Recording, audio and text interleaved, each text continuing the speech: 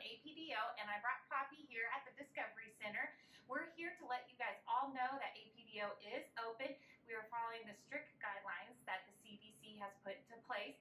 We are doing same-day treatment just like we always have, and parents are welcome back. Today our theme is going to be Scuba School.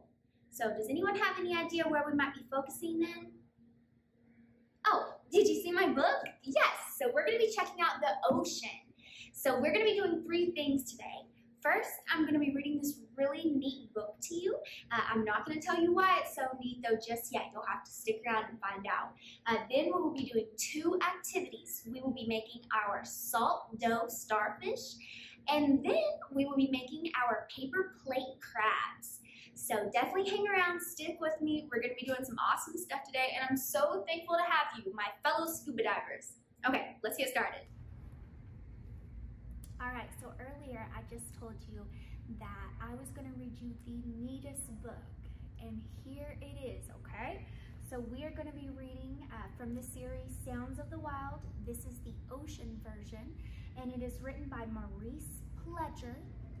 This is not a normal book, an ordinary book, I promise. Are you ready? Okay, let's do it. See? Sunlight floods the seashore on a crisp spring morning. The salty, blustery air is filled with shrieking and squawking as gulls circle above towering cliffs. On the shore, just out of reach of the pounding surf, a small crab scuttles along, scavenging for scraps. A tern soars high above the waves and spies a school of fish below. It pauses, readies itself, then plummets like a stone into the water, snatching up its prey. Beneath the surface, largely unseen by human eyes, teems the life of the ocean. We're gonna be making a crab pretty soon. Okay.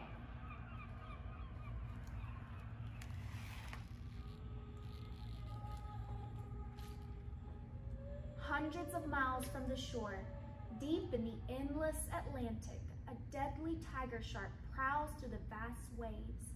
As the hunter approaches, schools of fish dart this way and that, their silvery scales flashing in the light. A snake-like eel lurks on the seabed, weaving among the rocks. Without a warning, a shadow is cast as the enormous, dark form of a humpback whale passes above, its haunting song echoing under the waves. Has anyone ever seen a real whale? I have. Pretty cool. Ooh, some of my favorites. Let's make sure our octopus has his arm right. The crystal waters of the Caribbean are clear and calm. Hammerhead sharks silently patrol their territory as turtles paddle slowly around the coral. All of a sudden, the serenity is shattered as a frenzy of splashing and squeaking, clicking and chattering. A playful pod of dolphins arrives on the scene, arcing and leaping and flipping among the waves. Aren't dolphins so cool? Ooh! Sunlight glances across the still waters of the Great Barrier Reef, revealing a rainbow of coral and brightly colored fish in this underwater garden. A diver flips over the coral. The heavy sound of her breathing bubbles up through the turquoise waters. When she reaches the edge of the reef, the seabed drops away, falling into an inky blackness where predators skulk in the shadows. This is just like us. We're at Scuba School too, huh? As cruel, biting gusts sweep the frozen shores of Antarctica, some of the hardiest creatures in the world fight for survival. A feathery huddle of penguins clusters tightly together, sheltering from the freezing blizzard as the raucous honking of the seals carries on the icy air. Far out at sea, a column of water spurts high into the air, signaling the arrival of the mighty blue whale, the largest creature to have lived on our planet. And that was the end. So if you liked this book, this is actually a series. You can check it out. but it is by Maurice Pledger, and it is not only a pop-up book, but it also has sounds as well. So if you're interested in that, definitely you might be able to find them, just give them a Google search.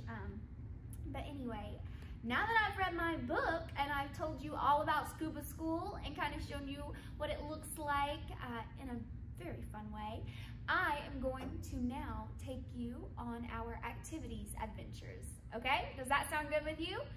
All right, so here we go. We're gonna go do our 2 activities now. All right, see you then. We're gonna start with our salt dough starfish. You will have in your kit, you should have a bag of salt, which is a ½ cup of salt. You should have a bag of flour, which is a full cup of flour. And then from your own home, you will need to get ½ cup of water, okay? So we are gonna start. I am using a baking sheet today because at the end of this, if you would like your starfish to be hard, you can put it in the oven for 2 hours at 250 degrees with a parent or adult's help, and it will harden your starfish up. But that is optional. You do not have to do that if you don't want to, but this does give me a little bit of a bowl and also a flat surface, so we won't make a mess, and I'll also be able to shape my starfish. So I'm going to first add my flour in. It doesn't matter what order, if you start with salt or flour, but I'm gonna go ahead and get my flour mixed in. And then here is my ½ cup of salt. And then lastly, I am adding in my ½ cup of water, okay?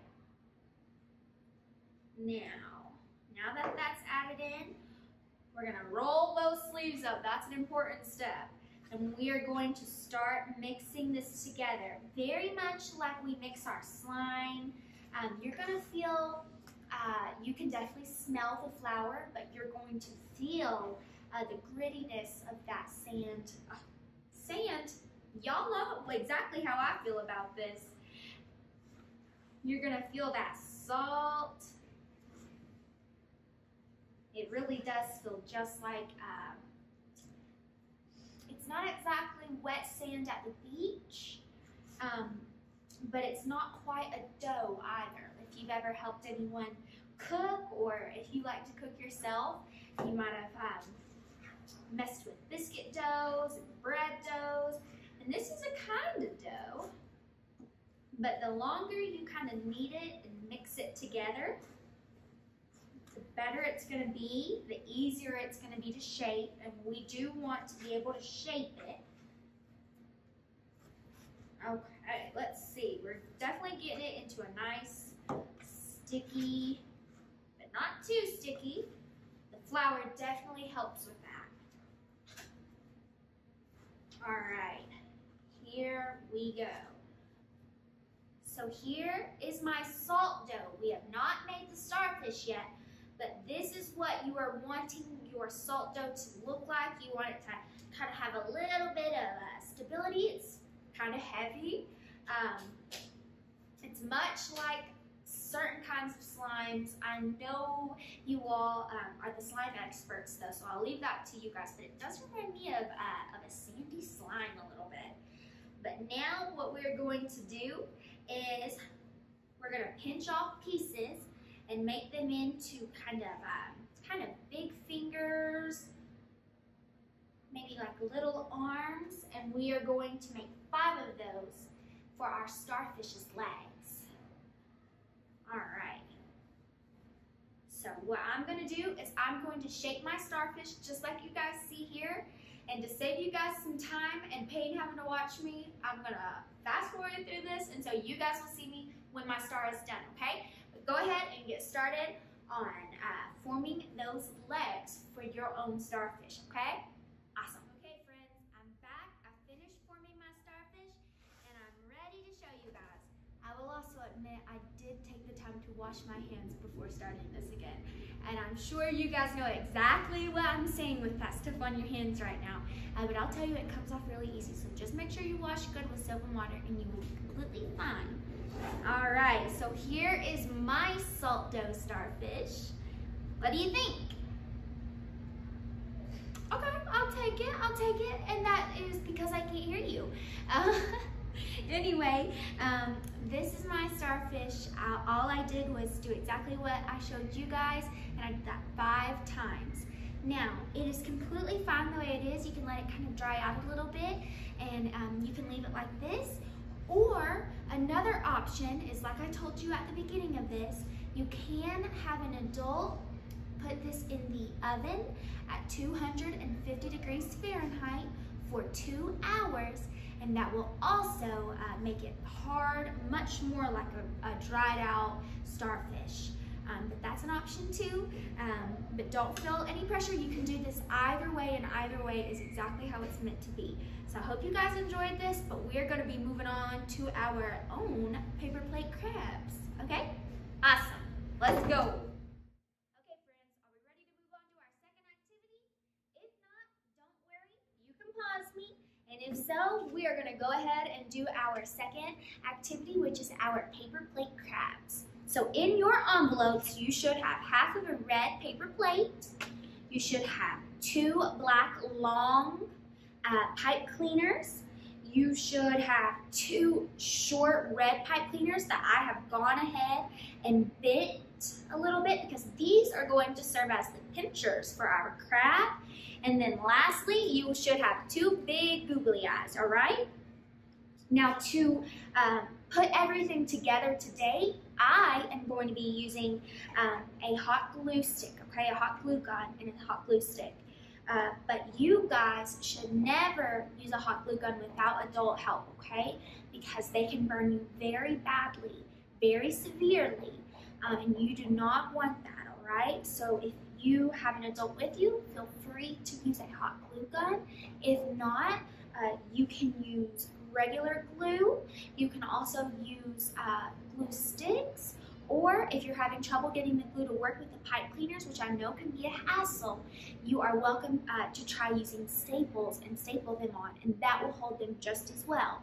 So you have a couple options. You do not have to use a hot glue gun like I am today, but I just wanted to let you know that's what I'm using. It does work well with the pipe cleaners, so we're gonna get started if that sounds okay. So first, I am going to be turning this over to attach our legs, okay? And I'm gonna give our legs a little bend, and then I'm going to put them down onto my crab, okay?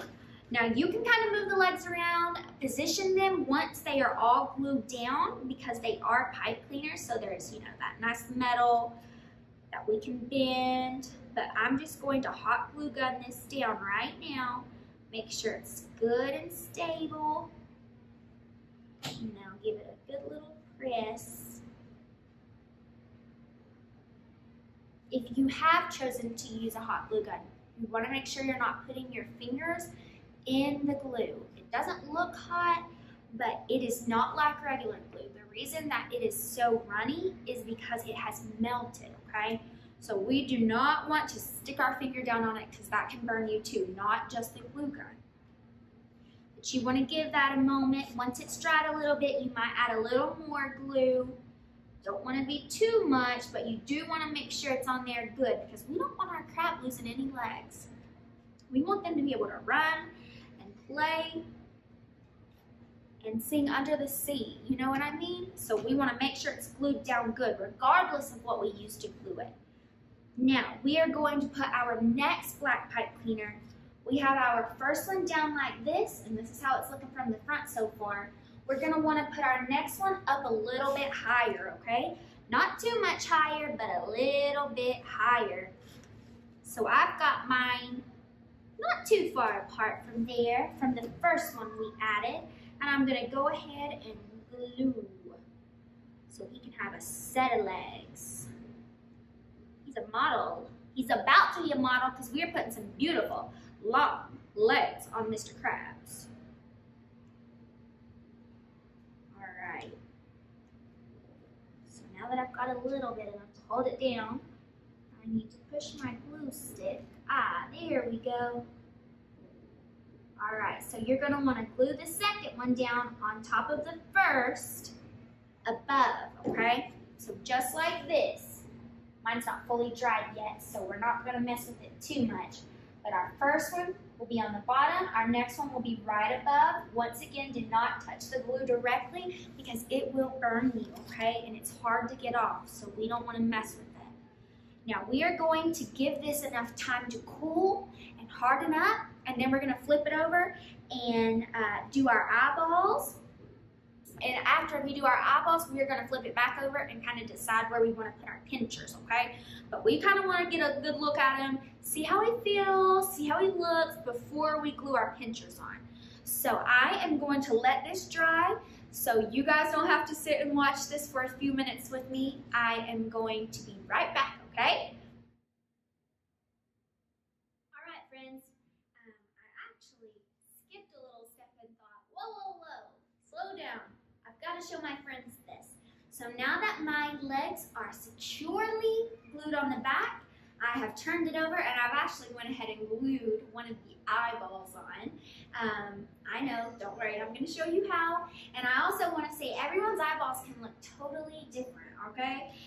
You can even just use one eyeball. You don't have to use two. I think I'm going to do pretty normal looking eyes, but then I might add maybe some eyelashes at the end with a pen or a marker. And you are free to customize yours too at the end.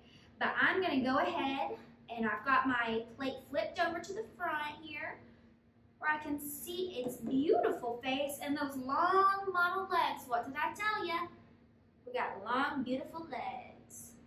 And then I am just going to place that eye, give it a nice push just on the top. If you see any glue squirting out of the side and you're using a hot glue gun, make sure you don't touch it. Once again, regular glue, no worries. No worries if you get a little on you. All right, so here is how my crab is looking so far. I have glued both eyeballs on and we have gotten our long, gorgeous legs. You would feel free to bend your legs if you would like, make them a little more, I don't want to say realistic because how realistic does our crab really look? But it is sure cute, all right? That's something I can say about this little buddy. So if you want to make his legs a little cuter, feel free. But we are going to flip it back over and do our very last step, okay? Now, we're going to be attaching our pinchers. So I'm kind of gonna look, see how I feel, because they need to be off to the side, okay? We don't want them coming up out of their little face, unless you want to, because your crab is unique. But I think I'm going to place mine kind of like this, off to the side a little bit. So that looks like it's going to be right up here at the top. And I'm just going to do one at a time, just like we did with our legs. Want to do it one at a time, and we want to be careful with the hot glue. If you have chosen to go the staple route, good for you, first of all, because then you can't get burnt or messy. But this will probably be the easiest ones to staple because they are on the sides, and so you won't even have to flip your stapler. You should be able to do it really easily. So I'm going to go ahead and plop this other one on this other side over here and get it glued down nice and good. And I'm going to hold it just a second because it is wanting to pop up because this is at a little bit of an awkward angle. So I'm just going to hold it. If you are using any kind of glue for this part, you are definitely going to want to just kind of give it a little push, a nice little hold until the glue starts to set. With hot glue, it's quite a bit faster, but you might have to hold it for a minute or two with regular glue, okay, just to get them to really set, just like we did with our first legs. But once we have allowed it to harden up, and it's not quite hard yet, but I'm going to very gently show you what we have. So this is our little crab we made, our little, what do you think his name should be? You think maybe, Carl the crab? Okay, I feel that. So, oh, we lost an arm. We lost a pincher. This is why I said let it dry fully, but I didn't want you guys to have to wait for this to dry. So here is Carl the crab. I hope you guys had so much fun making this and making our salt dough starfish today. If you did enjoy it, please, please, please check out our website. You can see all of our summer camps. So this is something that you could do every day of the week if you were interested and wanted to come to a summer camp. Lastly, we do want to thank ADPO once again for so generously sponsoring this and letting the community take part in it. But if you have enjoyed this and you really love what you've made, feel free to find us on Facebook at the Don Harrington Discovery Center and tag us in a picture, all right? Hope you guys have an awesome summer. Welcome to June. Welcome to summer camp if you're coming, and hope you guys have a wonderful, wonderful time off of school. Okay, bye-bye. See you soon here at the Discovery Center.